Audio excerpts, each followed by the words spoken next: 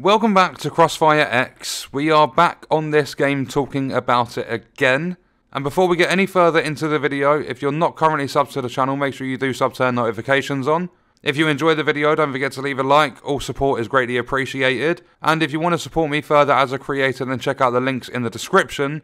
And let's get into it. So this morning, I was invited into an Xbox party with a few different people to discuss CrossfireX. Their opinion is they absolutely love the game. My opinion, I enjoy the game. Don't love it, don't hate it. But I hate the development behind it. A few different reasons for those of you unaware. There are 2 premium currencies in the game. Each of the game's modes only have 1 map tied to them. And yes, they're adding more maps, but that's early March if they stick to their times. As well as the 2 premium currencies, they have a battle pass, they have a store, they have a black market. They have a lot of different ways of monetizing the game, almost like a mobile game. But these people I spoke to basically said this game was designed for one thing, and the more I've played, the more I agree with them. This game is supposed to be search and destroy. That's all it should be. What they should have done is prioritized search and destroy and had the other modes in there as an optional feature. The reason I say that is, you play point capture, it's okay, it's a different mode. You play the other ones in Classic, okay, TDM, whatever.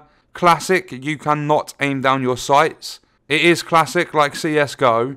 And I've seen quite a few comments of people saying, I played the Classic, I can't even aim down my sights. That's because aiming down your sights is not a feature. You have no attachments or anything. You have a stock weapon, and that is it. You have to learn to hip fire. But in the modern mode, you have all that. And these people I spoke to said search and destroy gives you a lot of GP. GP is one of the currencies in the game that is used to unlock your weapons, your attachments, and other things like that. You can re-roll the black market using GP. But GP is monetized, which I find to be absolute bullshit. Crossfire points is the other currency in the game that will purchase cosmetics. GP will purchase weapons, attachments, things that are actually going to make a difference to your gameplay. The game does start you off with 5,000 GP, but the rewards that you get for playing matches is incredibly stingy. The reason they've done that is to encourage the microtransaction purchases. I said in the discussion,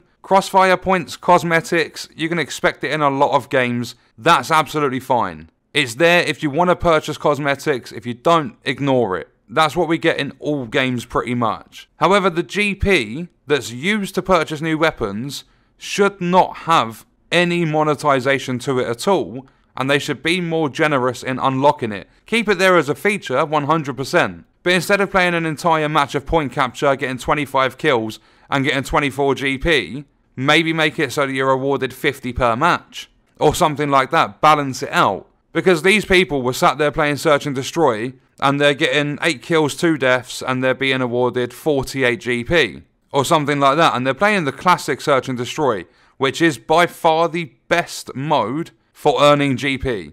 Modern search and destroy, stay the fuck away from it. It's terrible. I played a couple of matches on the modern one. You've got your tactical growth thing where you can increase your dash speed, you can increase your damage, you can get ammo on enemy kills and all that sort of stuff. And it's horrible to play. Classic is like your typical CSGO search and destroy. So I played 1 match of search and destroy on the classic mode. I finished the game 10 kills, 6 deaths. I was awarded 60 GP. So instead of getting 24 and having to play around 80 matches in order to get a new weapon, say the weapon's 2,000 GP, which is the minimum price, the highest is 2,500. So say you're going for a minimum price weapon, 2,000 GP, you're getting 24 per match, it's around 80 matches. These search and destroy games take between 5 and 10 minutes, and that's to play all the rounds, maybe 15, it all depends, but I'd say the longest you're going to be in a game is around 15 minutes. The quickest, I've seen them end in 5 minutes. But for this match, 10 kills, 6 deaths, I got 60 GP. So if you take the 80 plus matches you need to play of point capture or any other mode in the game pretty much, TDM even, you take the GP you're earning, 80 plus matches to unlock a weapon. Yes, I know it's search and destroy, you only get 1 life per round, and there are multiple rounds. If you die, you got to spectate, all that sort of stuff. Search and destroy isn't for everyone, But going from point capture, 80 plus matches per weapon to unlock, you go to search and destroy, and it's around 33 matches per weapon to unlock. 10 kills, 6 deaths, 60 GP. That's over double GP that I earned in point capture for around the same amount of time. It might have even been quicker. So a little tip, if you want to play this game, if you're enjoying this game and you want to unlock all the different weapons and try them, definitely play Search and Destroy. It's by far the best mode, but the problem with it is the developers might pick up on the fact that Search and Destroy Classic is so powerful for players earning GP. GP is a way they've monetized the game. They might nerf the rewards.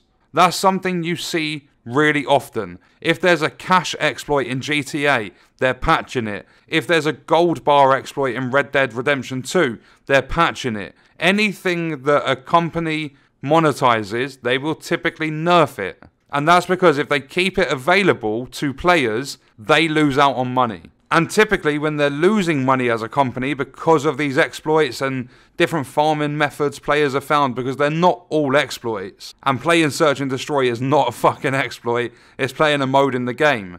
But if the developers get hold of it, they will probably nerf it within a day or two because they're losing money from it. Whereas everything else that they are developing and stuff for the game, all the bug fixes, implementing new maps, all that stuff has to wait. And that's what does my head in. If you take a look at the campaigns, I know it's separate to multiplayer, but you take a look at the CrossfireX campaigns. Operation Catalyst, Operation Spectre.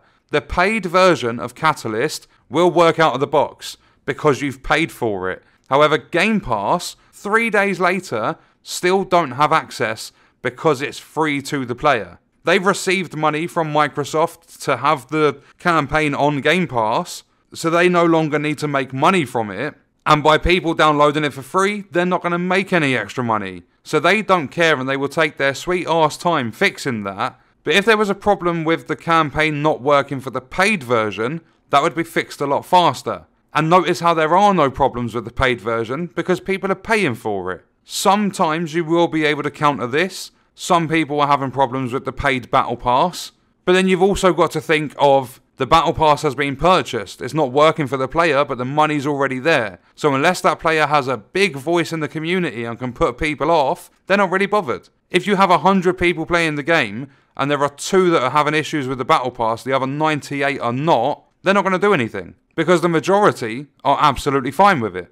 So as I said, if you're wanting to play this game, if you're enjoying it, jump on Search and Destroy because you're going to earn GP to unlock your weapons or attachments and stuff way faster. But at the same time, it's a load of bullshit how it does work. GP should not be monetized in this game. All modes should be way more generous. I get that it's a free-to-play game, but there should not be such stupid grinds in games like this. And then I totally understand a lot of people. If I wanted to play Search and Destroy, I'd go play it on another game. If I wanted to play something like CSGO, I'd go play CSGO. I totally get all sides of the argument. But my side is, why have they monetized 2 currencies? Why is there only one mode that's being quite generous? Why is nothing in this game being fixed? And then people are going to say, oh yeah, but the matchmaking was fixed. Yeah, that took them a few hours because without matchmaking, players are going to leave. If they're having a queue up for 5 minutes plus to get into a game, they're not going to play the game. They're going to get pissed off, play something else. If they jump into point capture and everyone's abusing the boogeyman and everyone's got it, the player's just going to play a different mode on the game. Matchmaking will prevent people on the game, and that's where they need players on the game making their money. So they'll fix problems like matchmaking straight away. However, issues with the ADS on the Car 4, people will just use a different weapon. So they'll still be on the game using another weapon, so that's not a prioritized fix. So I thought I'd bring you all this video to let you know about Search and Destroy. It's actually quite fun if you are playing, as we all know. There's barely any aim settings, the controls are clunky, but if you want to play the game, you want to enjoy it, you want to unlock your weapons, Search is the way to go in the classic mode. You won't be able to aim down your sights, but you will be able to shoot some people, get a couple of kills, and boom, you've got some GP. And then if you want a tip for a weapon, I unlocked the T14, and it's a pretty good gun. It looks like a marksman rifle, but it's full auto, and it's a lot of fun to use. So right now, as it stands, My opinion hasn't changed. The game, for how it's been built, is complete shit. The gameplay can be fun if it's working, if the controls aren't clunky, but the bugs need to be fixed. The campaign needs to become available to Game Pass players, and they need to do it really fucking fast, because this game will drop off incredibly quick. People aren't going to have the patience for it. One map on each mode. One mode pretty much being the only one worth playing.